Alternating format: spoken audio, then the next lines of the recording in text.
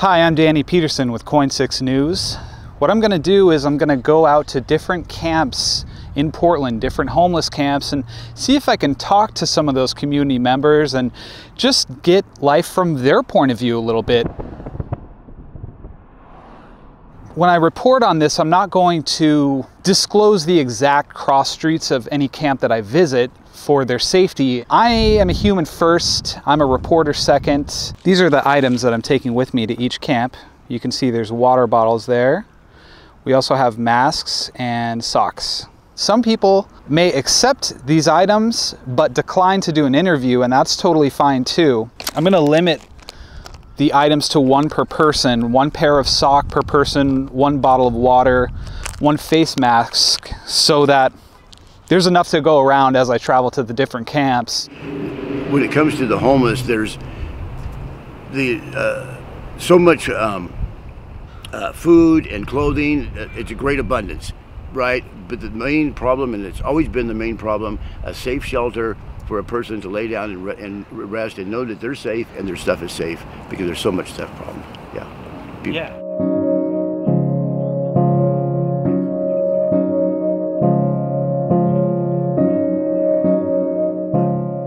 Well, I'm here in Southeast Portland once again. I did go to another homeless camp.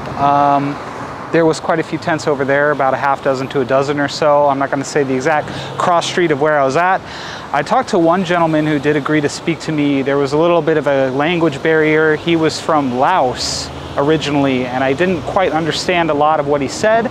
But from what I understand, he came from Laos in 1980 when there was some kind of revolution happening or unrest, I wasn't sure. And now he lives here and he's homeless on the streets. I couldn't quite understand how many years he had been on the street. He said he collects cans to get by.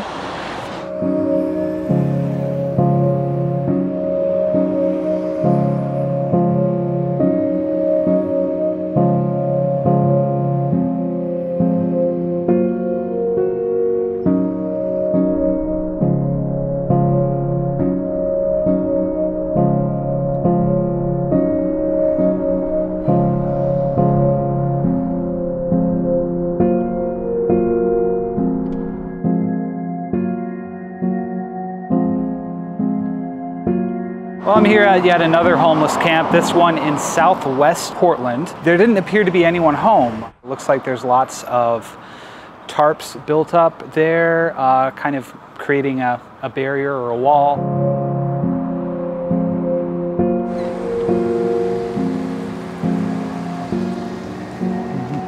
What is it like living on the street? How long have you lived on the street? It's pretty cush for me, but it's not always that way. I'm a lot healthier because I breathe a lot more fresh air, but I'm also not a lot healthier because I breathe a lot of auto exhaust. So what do you do to get by each day? I get Social Security, and I'm very resourceful. You make a lot of friends. It's really cool when people share something their mom made them around the holidays, or fresh cookies. All the cannabis streets are phenomenal, and making sure that people aren't too inebriated is important. I try to always have something clever on my signs, and I like to change it up a lot. What other signs you got? This is fresh today. Then it kind of goes well with tribal water rights. There's a lot of different beliefs, but we all believe in the greater God, and that's probably the most important part. This is a very faith-based community. Whether you want to call him Jehovah or Allah or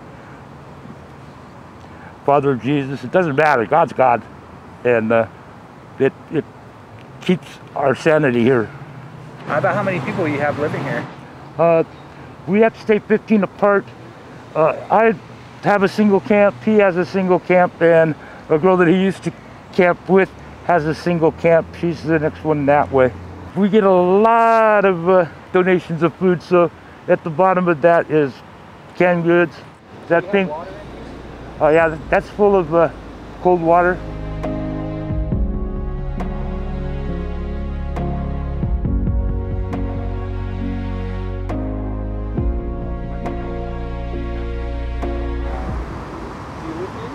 I do live here.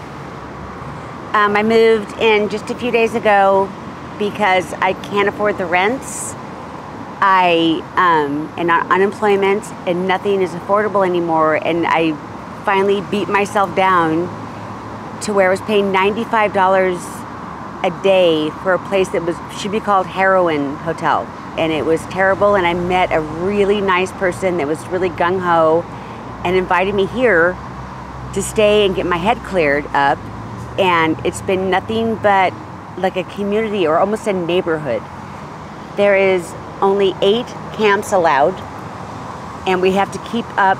There can't be syringes, there can't be bullshit everywhere. It's got to be cleaned up, and everyone lives like neighbors. We all pooled our money together to put that together. So it's really a community. It's quite nice. This is not something I want to do for the rest of my life, but there are others that have been here 3 years and longer that just love this life. You know, people see homeless people and think we're all bums and drug addicts. It's not what it is. There are families all over the place that can't afford to live anywhere. They're one check away from being homeless. I think the city's laid off a lot on doing sweeps. There's certain rules. You can't have any dirty syringes. You can't have anyone having feces on the grounds. And you can't have any violence. And that doesn't happen here. When they come and do a check, you look around yourself. Does this look like a drug den to you? There's a dog sleeping over there. I have my cat here. It's just a place we all can come to and know that we're safe. Because we can't afford housing. We just can't afford it. We may see temperatures warmer than any June day ever felt, and then possibly any temperature ever felt in Portland. So that's 3 records right there, with the span of triple-digit days starting on Saturday through Monday now. Again, the warmest day.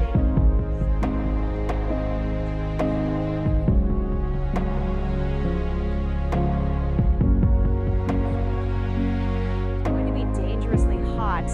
A lot of cold water and wring out rags and bird bath. Yeah.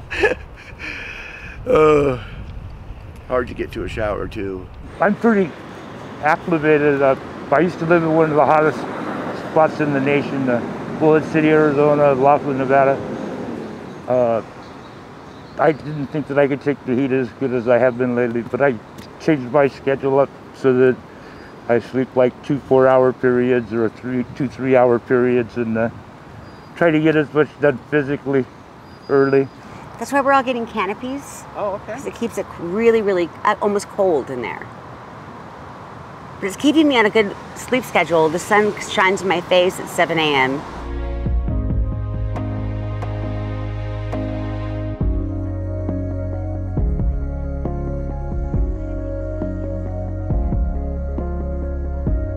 That's about 4 days of cooling centers that are going to be open. We may add more sites as needed. That's for everyone though. So folks who are unsheltered can go to those places. Folks who are in a warm apartment that windows don't open and you need a place to be during the day, you can go there too. Separately, just for folks who are without shelter, beyond sort of those cooling center options, people can get a ride to those cooling centers through 211, and that's a possibility too. And we're going to have outreach teams who are mobilized, right? So we've been buying extra water bottles, cooling towels, misting bottles, electrolyte packets, Gatorade packets, essentially, and things like that we can make into kits. And we've been doing that for the last week and a half, knowing that we were going to get to some rough weather. We didn't know it was going to be this bad, but we knew it was going to be bad enough. So we started that work a while ago.